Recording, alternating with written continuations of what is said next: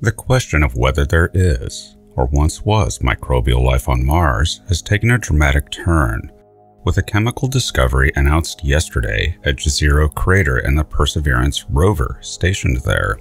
Jezero Crater was specifically chosen as the landing and operations site of Perseverance because the crater shows significant evidence from orbit of the action of liquid water in the crater about 3 to 3.5 billion years ago.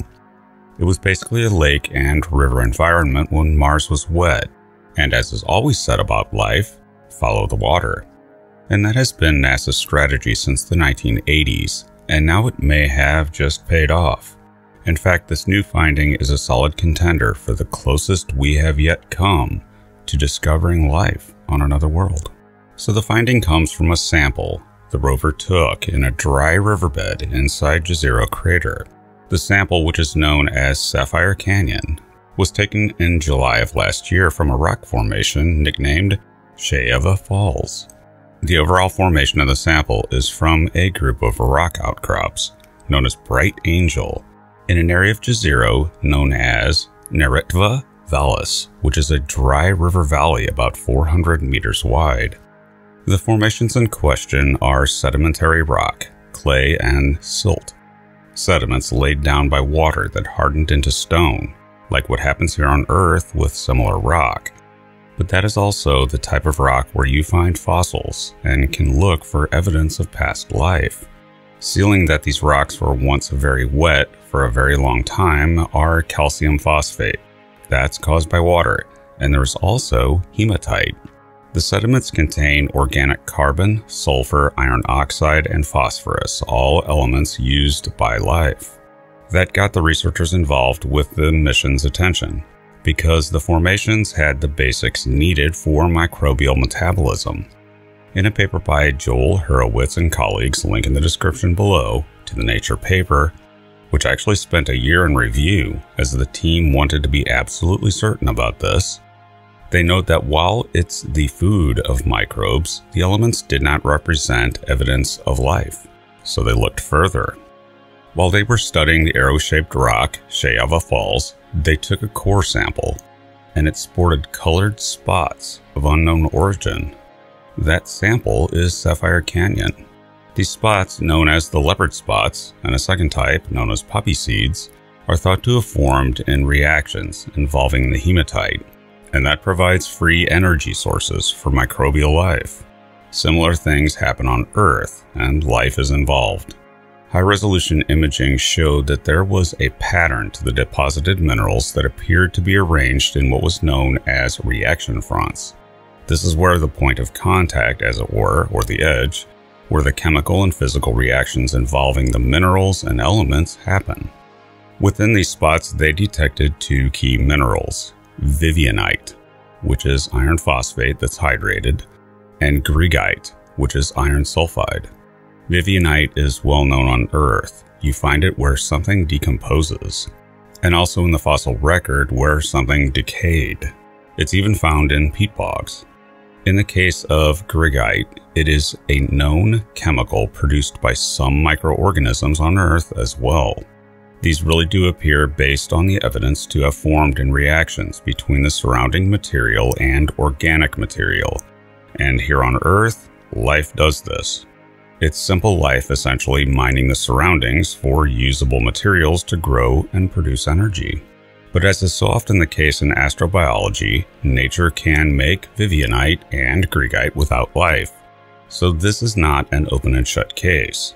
In fact, nature has a number of ways to do it.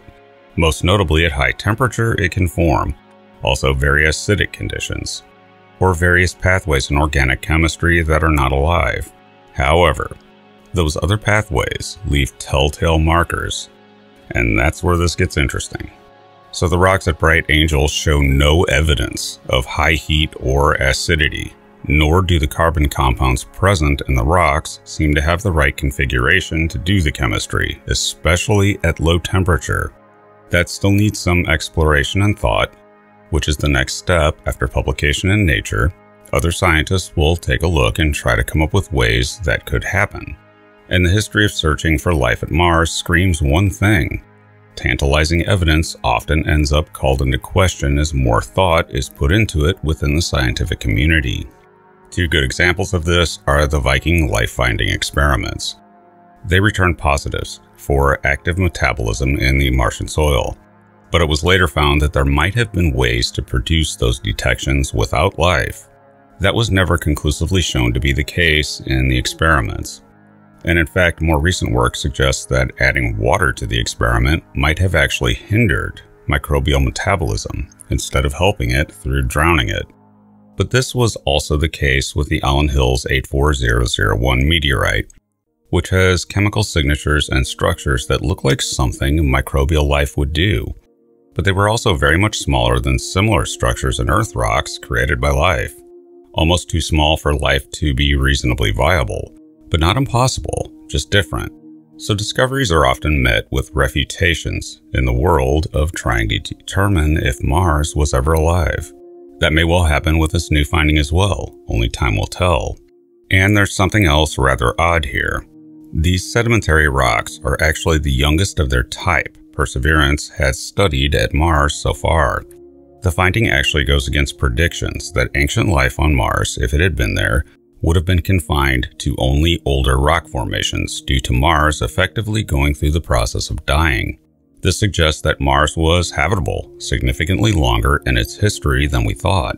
There is also a question of whether older rocks are simply buried or otherwise difficult to detect at that site. Given that this paper is published and announced by NASA, it's actually a case where, as of right now, the simplest answer for the features is that microbial life did it. The abiotic options are actually less likely here. If the finding holds, it introduces a host of questions. The first is, where did that life come from? Was it indigenous to Mars as a second abiogenesis event in the solar system? If so, then this would be evidence of alien life. And if life appeared in the same star system twice, totally independently, then the universe must be teeming with microbes. Or was it transfer of life between Earth and Mars, or vice versa through panspermia? If that's the case, we will need to try to figure out which planet was the origin. We may end up being Martians. Or we will at least have proof of concept for lithopanspermia, and can imagine it happens all over the universe, and life is a phenomenon that spreads. Those would become the next questions, but there's a bigger one. There is currently talk about sending humans to Mars on multiple fronts, including plans by the US, China, and privately by SpaceX.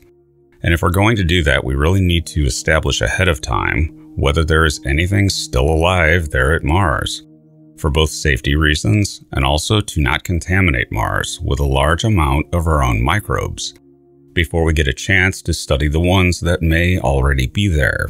And probably not a great idea to bring anything back without precautions.